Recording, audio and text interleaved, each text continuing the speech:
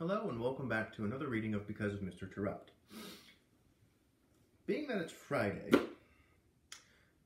I've decided that instead of waiting again until Monday to continue the read aloud, I'm going to post these Saturday and Sunday as well. I'm having so much fun, and I hope you are as well, that I want to continue this every day. So I should be posting at least one of these, if not two more of these, on Saturday and on Sunday. With that being said, the blanket that I've chosen to use for this read aloud is another quilt that was made by my mother. This was the first quilt she ever made for me. And I don't use it very often because it's so special to me, but I felt like it was perfect for this video. I've also got Mr. Bunny back. He enjoyed our read aloud on Monday so much he's been begging to come back. So finally I allowed him. And the mug I've chosen today is a mug that was made by my mother-in-law, who many of you know is an artist and an author. So she's written a couple of different books and the series, the Belden Boy series, and she made these little campfire mugs with a logo of her truck on it, which is awesome because I love driving around her pickup truck. It is a 1953 Chevy pickup, and it's a fun vehicle to drive. Okay, Diego is behind us, sleeping on the birds. I actually wrapped him in a second blanket because he said he was a little chilly.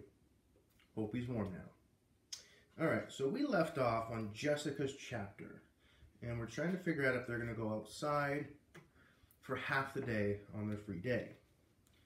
Alright. Okay, Jessica. Act 7, Scene 1. The class bubbled with energy. Mr. Terupt had just attached the last link for our paper chain to touch the floor. The links were hard to come by with the likes of Peter and Alexi in our classroom, but we did it. Congratulations! You've earned a free day, Mr. Terupt said. A class party. Peter couldn't believe it. None of us could, really, but Peter was beside himself. The only thing he could do to wrap his brain around this was to go outside and actually be playing in the snow. Don't forget your stuff now, California girl, he said to me. I didn't need reminding. It was all I could think about, not because I was excited. Act 7, Scene 2. I raised my hand tentatively and waited for Mr. Terupt to call on me. It was nearly time to go home. I couldn't wait any longer. You have a question, Jessica? Yeah, sort of, I said. I have a problem. I don't have any snow pants. I didn't need them in California. Silence. It was like I sucked all the excitement out of the classroom with a gigantic vacuum hose. Peter glared at me. I couldn't look at him. And then I saw Luke raise his hand. Mr. Terupt called on him. Lukester, I have a pair of snow pants Jessica can borrow. They're my sister's old ones. Atta baby, Lukester, Peter yipped up. Saved. Thanks, Lukester.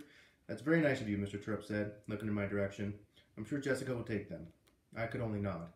Yes, Peter replied. This is going to be great. I thought so too, especially after Luke's generosity. I always thought Luke only cared about himself, but maybe I was wrong and prejudged him. Mr. Terupt sat at his desk smiling. He reminded me of the old professor in The Lion, the Witch, and the Wardrobe. Did he know everything? All right, this is Luke's chapter.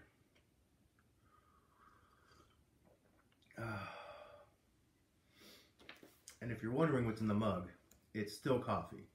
Fridays are typically a busy day for me, so I drink coffee more often throughout the day than I normally do. It's a good way to get things done. All right, Luke's chapter. 27 links. That's how many it took for the chain to hit the floor. I was wrong. I had estimated 26. Mr. Terupt had us estimate the final number when we only had 5. Most everybody jotted down random guesses, but I took a ruler and measured the length of what we had and the length to reach the floor. The real problem was all the links were different sizes, a variable that I couldn't control. I averaged the links that were hanging and used that to help me come up with 26. All right, gang, Mr. Terupt said. 27 links. Let's see if anyone guessed that. He had all of our guesses stuffed in an empty coffee can. I was hoping to be the closest. Maybe not got it right, but closest. He pulled out our little scraps of paper one by one. 21, 30, 30's a dollar word, 50, everyone laughed except me. 23, aha, he said, there's one. 27, I lost. Excuse me. I lost. I can't believe I was wrong. And the winner is Anna. She must have guessed. There's no way she could have figured it out. Anna walked up to Mr. Terupt with her head held high. At least the winner wasn't Peter or Alexia. Congratulations, Anna, Mr. Terupt said. He handed her a homework pass. She was all smiles. I didn't need one of those anyway. Yay, Anna, Jessica said. Way to go. But wait, Mr. Terupt said. There seems to be one more estimate that's correct. Must be Luke's, I heard someone whisper. Drum roll, please, Mr. Terupt said. That's a drum roll, by the way. And the second winner is Peter. No way, I screamed inside of my head. Of course Peter made a major production of walking to the front of the room and taking his dramatic bow. Thank you, he said. This is a great honor to me. Mr. Terupt handed him a homework pass. Get out of here, he said. Everyone laughed except me. Peter flashed his homework pass in my face. The Elmer sneakers didn't bother me, but this did. I felt hot. My face and my ears burned. I turned lobster red. I could feel it. I'm going to get even, I thought. We talked about that. Sometimes when you get really angry, you can feel your body warming up, your face turning red. Sounds like Luke's really mad. The chain has touched the floor, Mr. Terupt announced. It's time for a free day.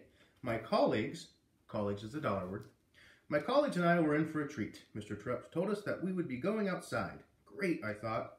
But what's the catch? Was he going to tell us to bring our shovels? Shovels is a dollar word. To find out how many scoops it would take to clear the parking lot? Nope, just snow pants, hats, boots, and mittens. Mittens is also a dollar word. We had the okay from Mrs. Williams to play in the snow as long as everyone had the proper snow clothes. Jessica threw us a curveball, and boy, it was a bender. She didn't have snow pants. Talk about hitting us with the unexpected.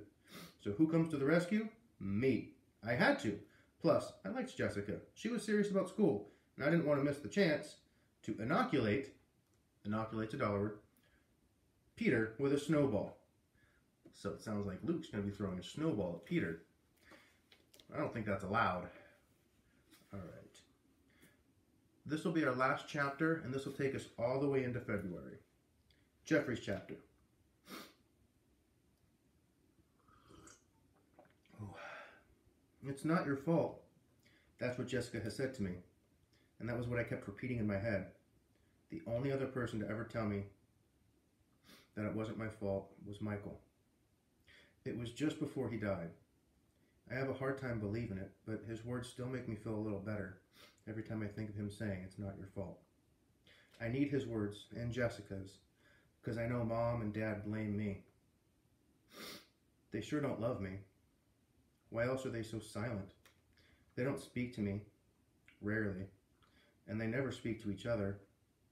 Dad has started going to work again, but Mom mopes around the house. She hasn't been out of her pajamas since Michael's funeral. Christmas was tough again this year. It was our second one without Michael. Not that we celebrated either time with him. Dad got a tree this year, though. It showed up one day in our living room. I put a few decorations on it. Mom pretended it wasn't even there. And that's how they end the chapter. Sounds like Jeffrey's gone through some pretty tough stuff. I wonder if he's going to get out of it. I wonder if one of his friends is going to help him. I don't know, but I worry about him. All right. So I'll see you guys again tomorrow to figure out what happens in February.